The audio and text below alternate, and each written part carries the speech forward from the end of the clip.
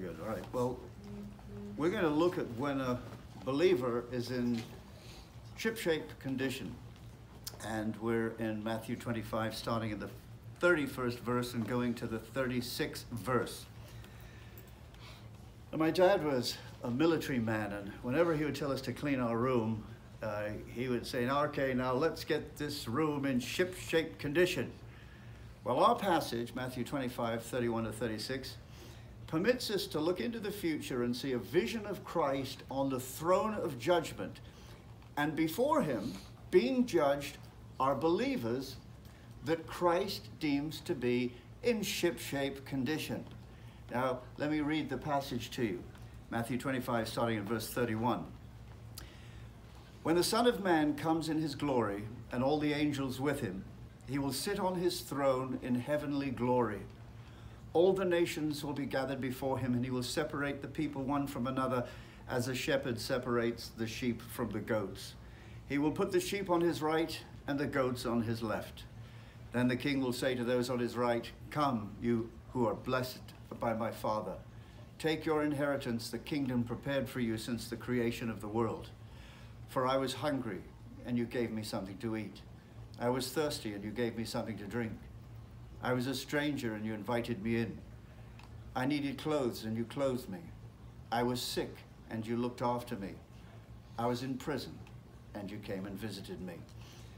I want you to notice these words. He will separate the people one from another as the shepherd divides the sheep from the goats. And as those who our passage is focused upon are the sheep, I'm tempted to change the phrase from ship-shaped condition to sheep-shaped condition. Now, notice our passage examines what believers do for Jesus that is going to be rewarded. So we have to put in here a very strong caution. And that is, when you consider that following this, between the 41st and the 45th verse, we learn that the goats are damned because they did nothing for Jesus. On the surface, it appears as if the text is teaching that good people who do good things go to heaven, whereas bad people who don't do good things do not go to heaven. And of course, nothing could be further from the truth, so you will allow me some short amount of time to destroy this false view. We have to notice that the sheep, that is the believers, are, as we're told in verse 34, told to come who are blessed of my Father and take your inheritance, the kingdom prepared for you since the creation of the world. Or as the King James Version puts it, come and inherit the kingdom prepared for you from the foundation of the world. So you can see that this couldn't possibly be a salvation that is based upon good works, because this is a kingdom that was prepared for them before they ever did any good works. Ephesians 2:10 says, "For we," again, believers, "are God's workmanship created in Christ Jesus to do good works which God prepared in advance for us to do." They were prepared in advance before we were ever Christians. They were prepared before we were ever born. So we can't possibly be saved because of our good works. And besides all that, they're not even our good works. They're his works. Works that he has prepared. Eden Getty said, a dog is not a dog because it wags its tail. It wags its tail because it is a dog. And so we're not saved because we act like Christians. Rather, we act like Christ because we're saved. So if you want to look at it another way, we act in a certain way because we're God's workmanship. C.S. Lewis has something to say about this. He said, the Christian is in a different position from other people who are trying to be good. They hope that by being good, they can please God, if there is a God. Or if they think there is not, at least they can hope to deserve approval from good men. But the Christian thinks that any good that he does comes from the Christ life that's inside of him. He does not think that God will love us because we are good, rather, but that God will make us good because he loves us. Just as the roof of the greenhouse does not attract the sun because it's so bright, but it becomes bright merely because the sun shines upon it. We know from cover to cover, and it's doctrine we do not blush to repeat, that salvation is entirely a free grace. It is not because of good deeds that we are done that God accepts us. Romans 3:20, for just to provide you with one verse, says, therefore nobody will ever be declared righteous before God through obeying the law. The law. Moreover, you go to Romans 14:23, and it says that actually lost people don't have any good works. Because if it's not a faith, it's sin. So everything that they do doesn't amount to anything before a holy God. Well, if the human race is incapable of producing good works, how do they ever produce good works? Well, see, another way to look at it is salvation is about transformation, becoming what 2 Corinthians 5:17 calls a new creature in Christ Jesus. What Ephesians 2:10 just called God's workmanship, created in Christ Jesus to do good works.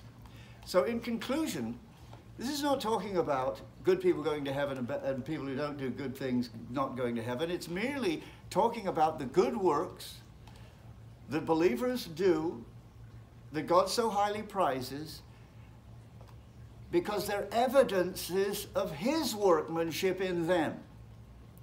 So let's spend our time looking at these good works that the believer produces, that on the day of judgment will say, you are in sheep-shaped condition. What are they? What are these men and women doing? What is this evidence that we're truly saved, that we are God's workmanship? Notice what the first one is. It's the care of the needy. Verse 35, for I was hungry and you gave me something to eat. I was thirsty and you gave me something to drink. How about that? First thing that God's going to look at is not your theology, whether you're reformed or whether you know the 4 spiritual laws, or whether you're a mid-tribulation rapture soul, or whatever.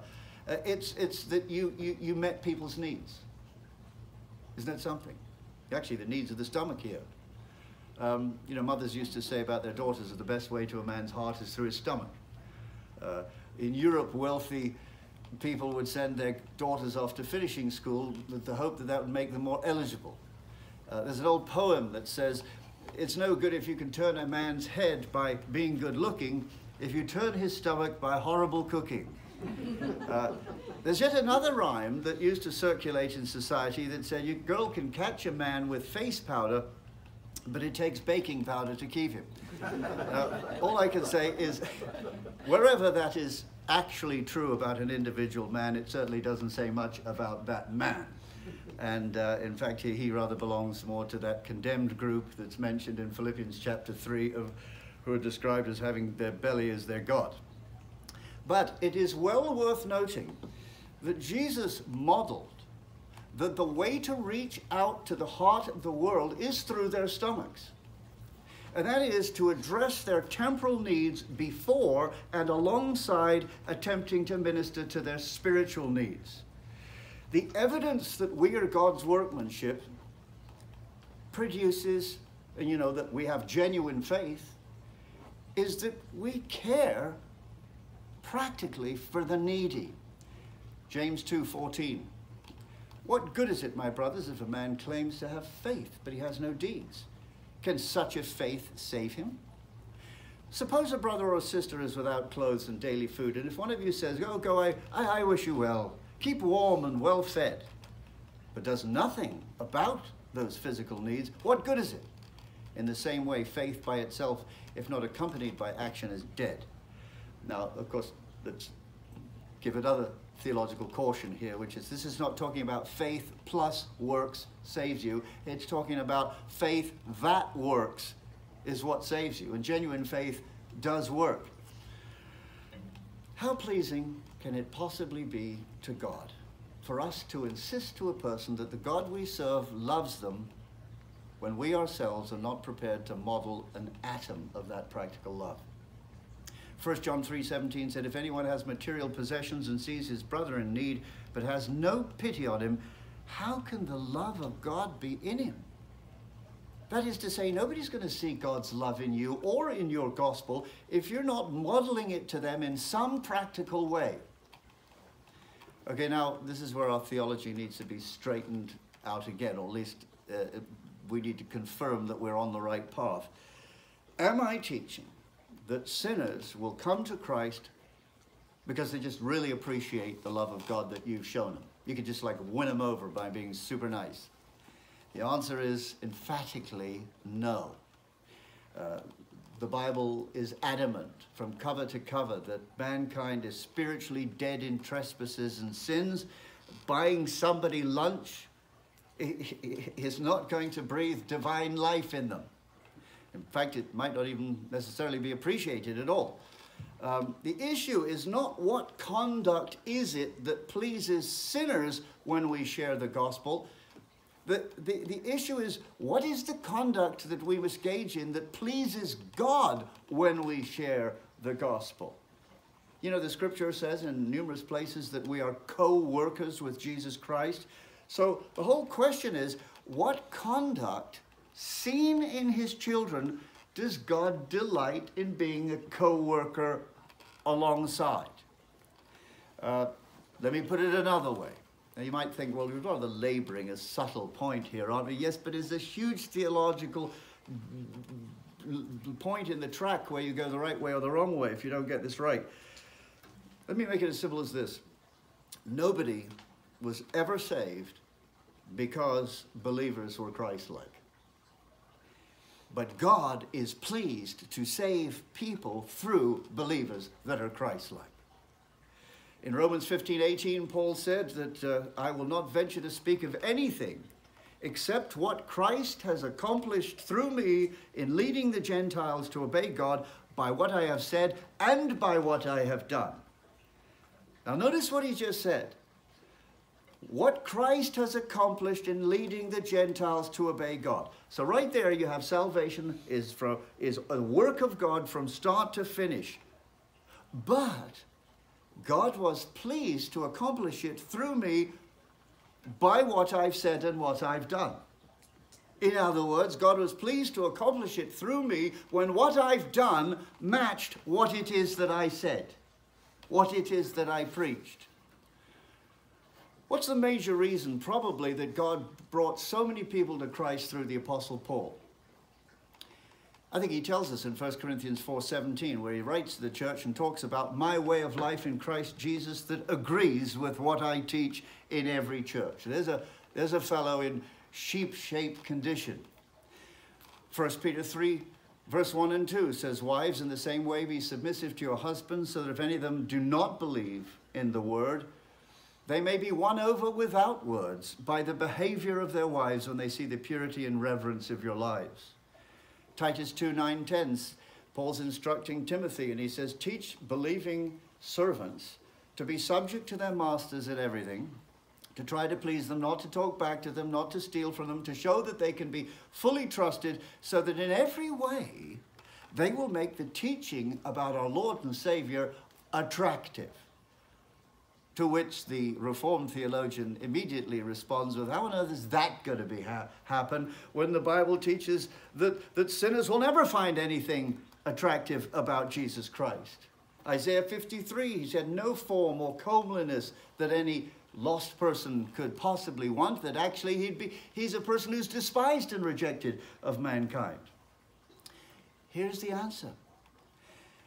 Should God be pleased to open the eyes of a sinner, it is God's will that they should see an attractive display of Christ's beauty in us. That's it. In John 10:37, Jesus said to his opponents, do not believe me unless I do what my Father does. In other words, now you're accountable. Now you're accountable. So what leaves the sinner without excuse for his unbelief or her unbelief is when that unbelief flies in the face of believers doing what their Father does. When that unbelief flies in the face of the love of God on display. When their unbelief flies in the face of the truth of God in action. Verse 35, for I was hungry, and you gave me something to eat. I was thirsty, and you gave me something to drink. Now let's immediately take a parenthesis here to address a concern of theirs, which would have been ours had it not been written here. Verse 37 to 39, they say, well, when did we do these things for you, Lord? Verse 40, the king will reply, I tell you the truth, whatever you did for one of these, the least of my brethren, you did that for me. So on the judgment day, the first characteristic of the believer who is in sheep-shaped condition is the care of the needy. The care of the needy, and secondly, the companionship of the stranger. Verse 35, look at the second part of it. I was a stranger, and you invited me in. Now, what is God referring to when he said a stranger? Well, in Acts 17:21 and Matthew 27:7, the very same word, Greek word that's translated stranger here, is translated foreigner. That's talking about somebody who's different from you. Somebody whose skin is a different color from you. Somebody who eats kimchi. Somebody who eats things that you would never eat. You know, somebody who's just totally not a part of your society. And then in Ephesians chapter 2, verse 12, the Greek word that's translated here, stranger, refers to strangers to God's covenant. We're talking about lost people. Actually, you can go to Hebrews 11:13, and believers are described as aliens and strangers in this earth. So it could be them. And here he says, I was a stranger and you invited me in. It's just talking about inviting people into your life that you would normally never have anything to do with. Actually, that's what the church should be like. Should have black people, white people, you know, people who dress freaky, people who are poor, people who are rich, people. It's just a breakdown of society's barriers because we're all one in Jesus Christ. The first church that I pastored was a small church. As I look around me, larger church than this, and it was way out in the outback of Missouri. But there were no strangers there because everybody's practically interrelated. But there were aliens, and that is that there were obviously lots of people in the town that the people of the church wouldn't normally invite into their fellowship or society. And so it is with us. There are smelly people. There are bad-mannered people. There are unthankful people. People with addictions, people that are homeless, people that are suffering from AIDS or something else, homosexuals, people who are just so different that we smile at them in the store, but we don't invite them into our lives. Luke 14:23, Jesus says to the servant, go out into the highways and the hedges and compel them to come in. Go after the stranger. Go after the person who could never possibly repay you for any investment. Certainly not in this life could they repay you.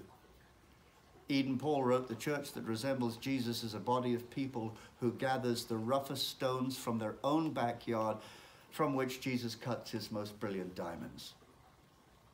You know, actually, think about it, it's unethical to be financially supporting foreign missions if we're turning a blind eye to the people in our own backyard. I'll tell you a true story. Ali Hafid was a Persian farmer who despised his farm and sold it and went off into the world hoping to become rich by discovering diamonds. Well, he never found any, and he died in poverty in a foreign land. If you can believe it, the famous diamond beds of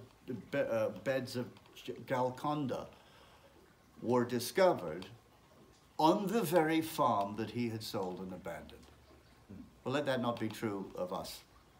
We leave these jewels in our own backyard, people that cross our path almost every day, and yet we never invited them in. How do I invite them in? I was a stranger and you invited me in. Well, Jesus has a little comment on that in Luke 16, where he says in verse 9, I tell you, use your worldly wealth to gain friends for yourselves, so that when it is gone, you will be welcomed into eternal dwellings. And that is, spend your money investing it in relationships with people that normally you would have nothing in common with, so that one day when you go to heaven, they'll be waiting there to meet you. to thank you because you invested in them. Hebrews 13:2, and don't forget to entertain strangers, for by so doing, people have entertained angels and been unaware of it. So the character of a believer who's in sheep-shaped condition is he cares for the needy. He's a companion to the stranger. And thirdly, he clothes the naked. Verse 36, I needed clothes, and you clothed me. Now, the Greek word here for clothed is a fascinating word. It's made up of two Greek words. It's paribalo. And it actually it carries the idea of not only clothing somebody, but to throw around and invest in them. That's what the word means. So Jesus isn't saying here, you covered my nakedness with a packet of old rags you bought from the Salvation Army that were used. He's saying, you lavishly invested in me. Is that not something? Basil Paul was addressing this passage and he said, some will say you just threw all your money around investing in people who will count for nothing. And Jesus will say you threw your money all around investing in people, some of who will count for eternity. I needed clothes, and you lavishly clothed me. The care of the needy, companionship of the stranger, clothe the naked, and the fourth characteristic is they comforted the sick. Verse 36, I was sick, and you looked after me. Palance Henry said, love never expresses itself more clearly than in times of sickness. I think I may have told you once, but my dear old mother had a mother who was just like Jesus. She's introduced me to Jesus, actually. We should all met her. But she is so much like Jesus that when she died, my mother was still unbeliever. But she put on her grave, blessed are the pure in heart, for they shall see God. So this fantastic woman died. Years later, after my mother had become a Christian, I said, you ever miss your mother? She said, oh, no. And then she paused and with glistening eyes, she said, I only miss her when I'm sick. Care of the needy, companionship of the stranger, clothe the naked, comfort to the sick.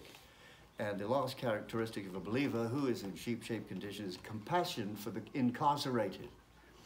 Verse 36, I was in prison and you came and visited me. Well, that would include convicts, wouldn't it? But you know, it would also include old people who are shut in.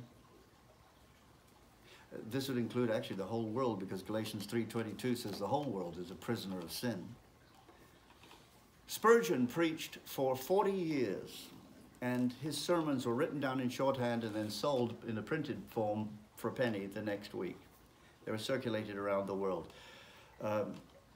Spurgeon kept a record of the usefulness of his sermons, and would you believe, every single sermon he preached over 40 years, he could write down next to it one person that he knew that got saved as a result of hearing that sermon. Is that marvelous? That is what every sermon except one was a sermon called Believing to See. And then 20 years after it was preached, Spurgeon received the following letter. Dear Mr. Spurgeon, I write to you from a South American prison cell where I wait my execution. I suppose it is my debt to society for my crimes. I wanted to tell you that a short time ago, I received my lunchtime gruel, and I noticed that some soul had slipped in with it one of your printed sermons called Believing to See. I read the sermon and it changed my life. For in it, I found the living Christ. I wanted you to know that. Thanks to somebody that cared enough to reach into my cell of despair, and thanks to you, and thanks to my Jesus.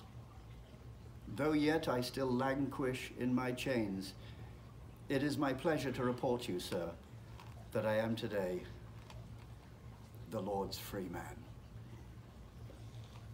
Folks, the truth is that God has called us to conduct ourselves in this manner because When we hungered, he fed us with the bread of heaven. When we thirsted, he gave us to drink from the river of life. When we were strangers, strangers to his perfect ways, strangers to his beauty, he invited us in. When we were naked, he clothed us with the robe of righteousness. When we were sick, sick with the leprosy of sin from head to foot, he healed us. And when we were in prison to wickedness, death, and damnation, like Samson, he ripped up those gates of sin that stood between us and God and carried it on his shoulders, on his bleeding shoulders. He took it away. Shouldn't we then imitate him? Especially considering that, some of these areas, if not all of them, are just not natural. It's not natural for us. Our sinful nature does not engage in this sort of thing. Shall we not imitate him and throw ourselves into the care of the needy, companionship with strangers, clothing the naked, comforting the sick, showing compassion for the incarcerated? Because these are the characteristics of Jesus Christ. And of course, the believer who is in sheep-shaped condition. Let's pray.